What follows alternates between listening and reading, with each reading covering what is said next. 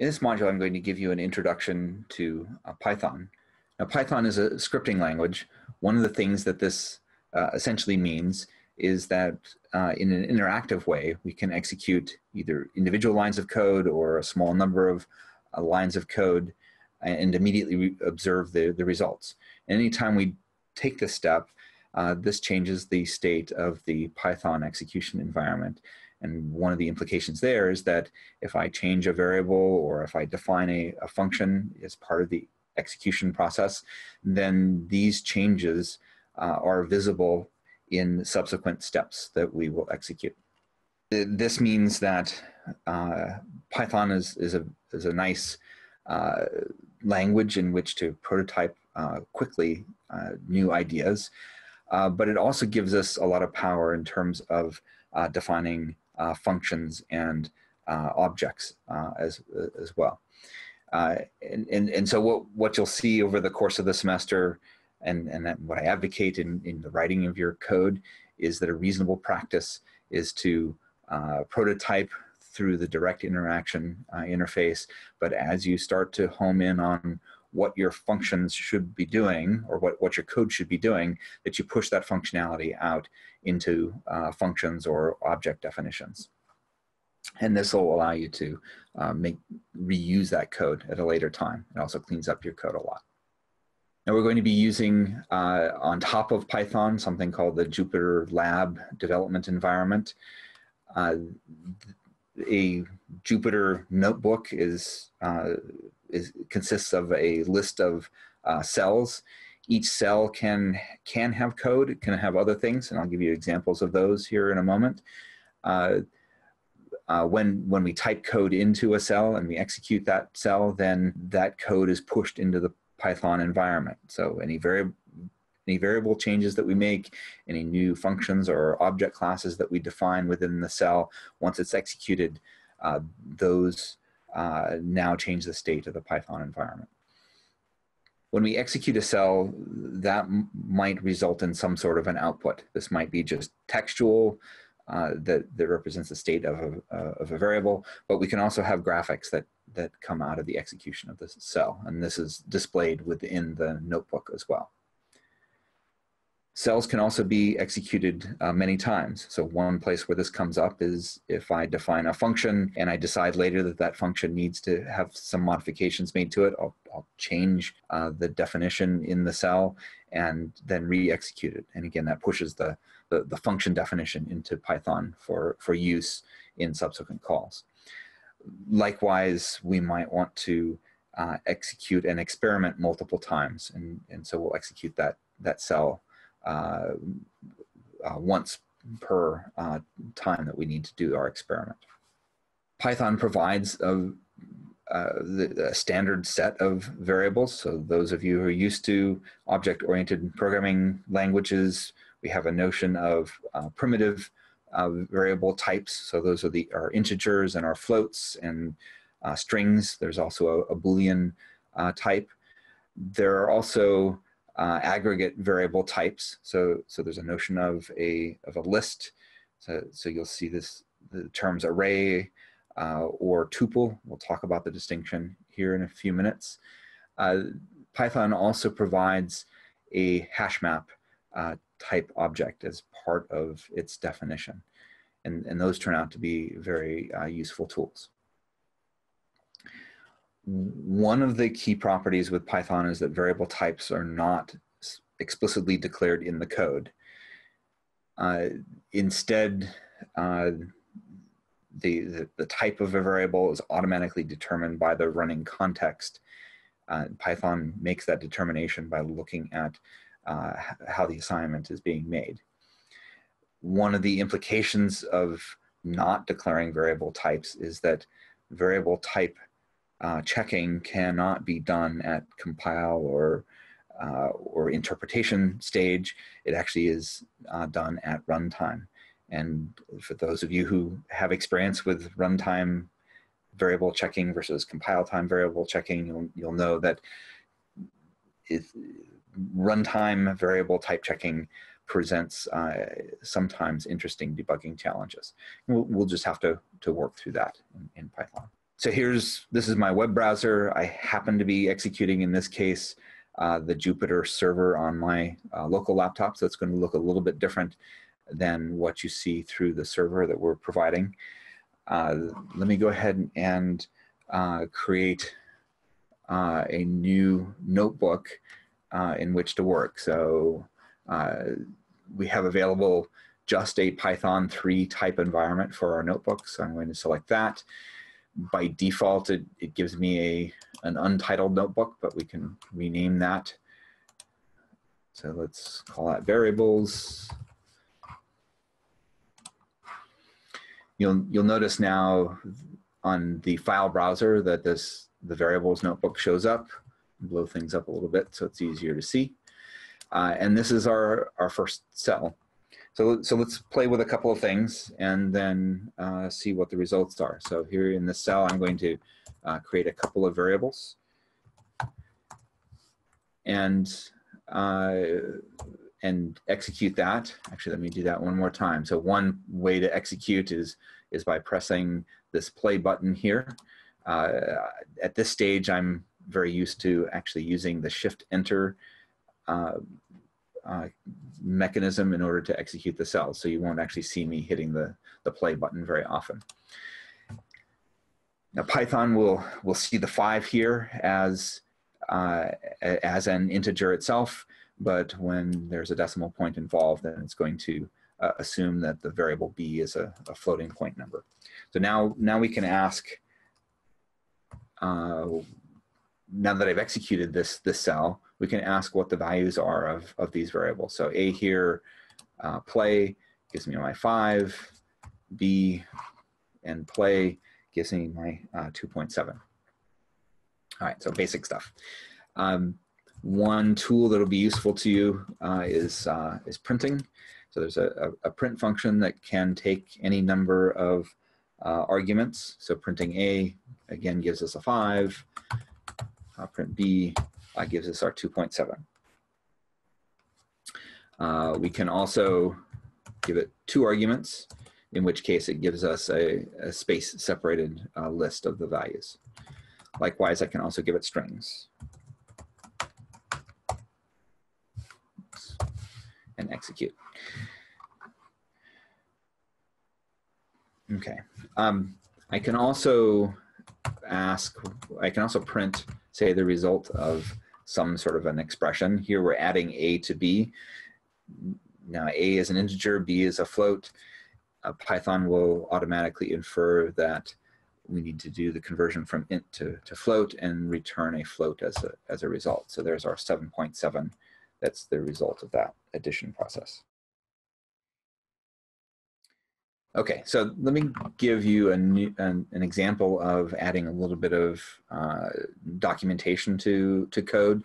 You'll notice that for this cell we have, it's declared as containing code. This is the default as you're creating new cells, but we can also tell Jupyter Notebook that we're actually providing just textual information. And Markdown, this is a very simple markup language. For those of you who are experienced in using HTML or something along those lines, it makes it very easy to create formatted text.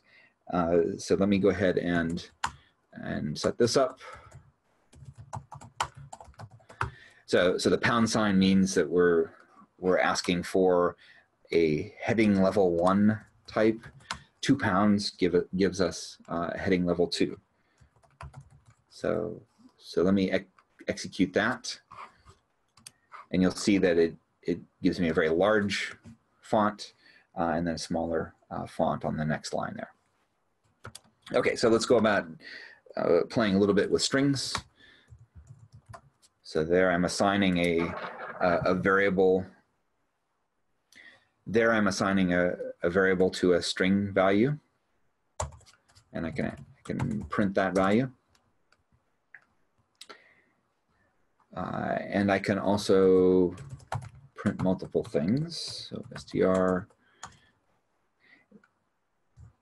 C. So it's going to append those 2 strings together. you'll notice that there are really two spaces being printed out here. And that's because I provided one space here, and then the print function itself adds a space between the two things that are being printed.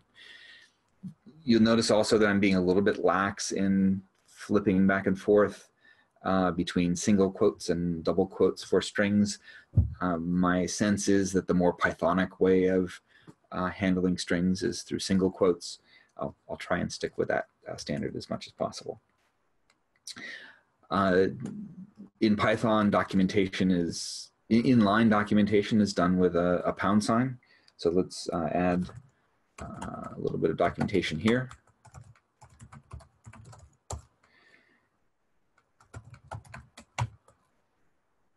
And so let's go ahead, colon plus C. So when I'm dealing with strings, the plus operator is a string concatenation operation. And if we execute that, then we get what we expect.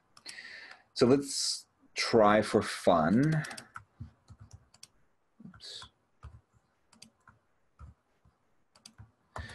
Let's try for fun, say I want to also print out my value of B here.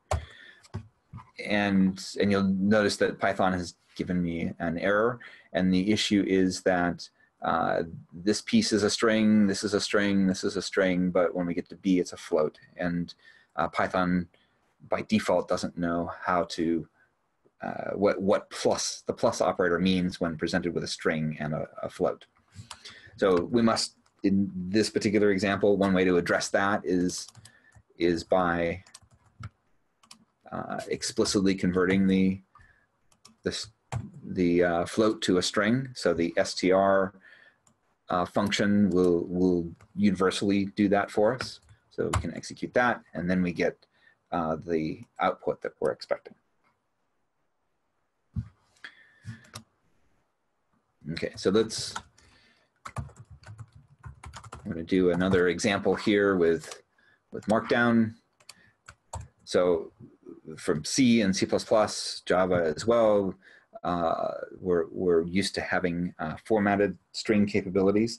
I'm going to give you a quick example of it. I won't explain all of the syntax, but we'll exercise it enough here in the next week to where that's going to be more clear. So, oops, sorry about that. So I can give a formatted string. So I'm going to give an integer, a float, and a string. So this feels a lot like fprintf or printf in C, C++. And the way you provide arguments to this, so what this formatting string says is we're going to give str colon, and then the next argument is going to be an integer. We'll treat it as an integer. The next one is we're treating as a float, and the next one we're treating as a string. The Pythonic way of providing this is the syntax looks like this, and B, comma C. So A up above was declared as an integer, B was created as a float, and C was a string. And this just says substitute that first argument into the first %d, the second argument into %f, etc. So if we execute that, then we get what we expect. Now, like C and C++, we can also be a little bit more specific about our formatting. So this 2.7 is with lots of trailing zeros is a bit ugly, but I can, like in C++, I can constrain how many decimal points that get generated. So 0.3 says, give me 3 digits past the decimal point. And there's my 2.700. Okay, so let's move on to another example. Just to make it clear that these variables are indeed mutable here. So we've set B to be one thing, and now let's write a little bit of code that prints out the current value, resets the value to something else, and then prints out that value again. And you'll see that the first thing that gets printed is the original value of B, and now B has changed to 2.87. Likewise, if I were to ask what B is now in another cell, this is being executed in the context of the Python environment, and the current state of B is this 2.87.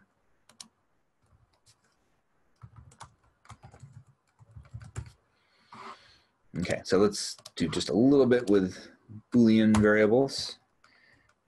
So I can do things like, so true and false, capital T or F are keywords within Python. So I can assign a variable to be true, and then I can access that value as expected. I can also ask the question, let's see, let's print A and set variable E to be the result of this expression, A less than 3, and then we'll print out E.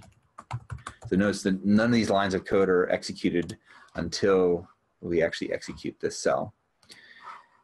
And we get, as a result, we get the values that we expect. So A was originally 5, and then we ask the question of whether or not 5 is less than 3, and E is set to the value of false.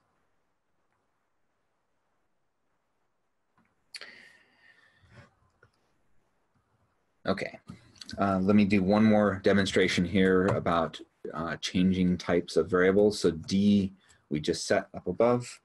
I'm going to assign it now to 2 and print it out again. So here, D was originally a Boolean value, but in the context of the assignment here, it's now changing over to be an integer. And that's reflected here in the true and the 2 that are being printed out.